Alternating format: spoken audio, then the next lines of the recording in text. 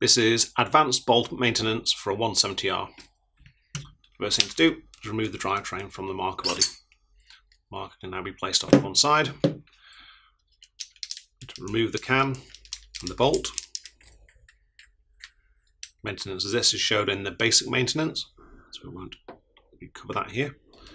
At this point we're going to just remove any old and excess grease from the outside, just to make it easier to work on. Make sure everything's clean for when we reassemble. Now we need to remove the bolt guide.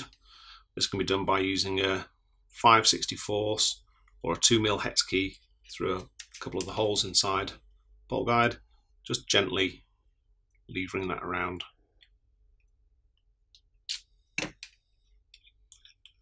It'll come unscrewed and the spool will come with it. Also have inside here a spring guide, spool, bolt guide. We have a couple of final components inside here. We have the switch, which you'll need a pick to carefully go inside, just pull the switch out.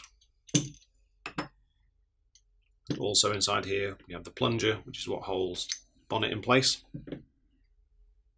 Those are now all the components of the drivetrain. Just go through at this point, again clean all the old grease off, all these components. Can inspect all the seals as we're cleaning them.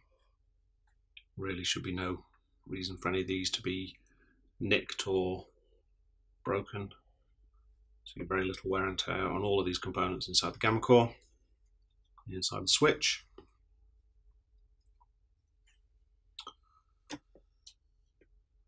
The assembly, we can back cap on. The most fiddly things is dropping the plunger back in. Obviously it has to go with the dome face going downwards towards.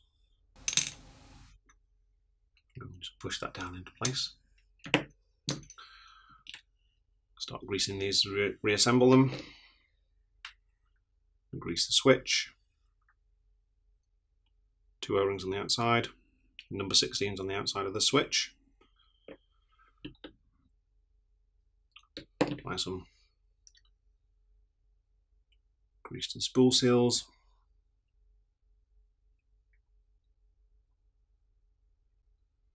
Then we can actually assemble these, slide them all in together. We have switch, followed by spring guide, by the spring and then spool.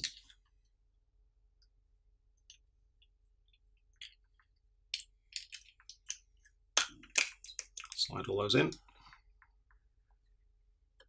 Slide, screw in bolt guide. Bolt guide again, we can place a hex key through 2 of the holes, gently work this into place. We need to make sure there's no gap at this point here. It's very important that we go metal to metal on these 2 components here. This keeps everything aligned and straight.